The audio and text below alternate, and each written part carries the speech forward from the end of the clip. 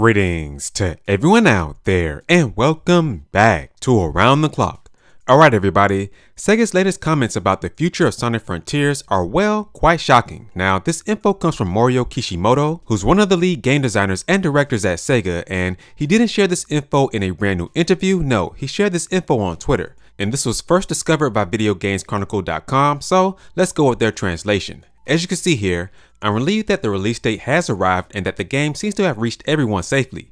We are checking out the opinions of the critics and players. As you have pointed out, there are still areas where we are not quite there yet, and we will take this seriously like a global playtest.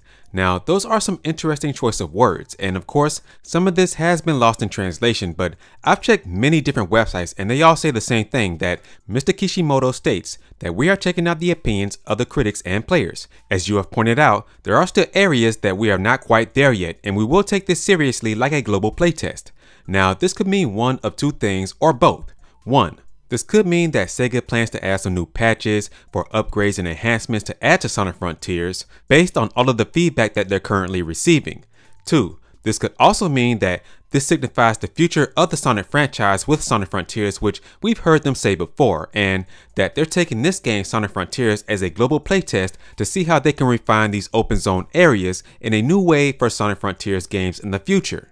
Or this could mean both. This could mean that yes, we're going to get some type of improvements and enhancements by the way of patches for Sonic Frontiers, and that Sega is taking this very seriously, and that this concept of Sonic Frontiers with these open zone areas will not go away anytime soon, and this will be the future of 3D Sonic games. Now, when you first see these articles, it kind of seems like Morio Kishimoto is stating that they just use Sonic Frontiers as some type of tech demo, and we as the fans and consumers are guinea pigs, and they're just using all of the reviews as feedback. Yes, it may seem like that, but I don't think that's what he's stating here at all. I really do believe that they're just taking in all the feedback from this game so that they can further refine this game as well as future games for the Sonic franchise.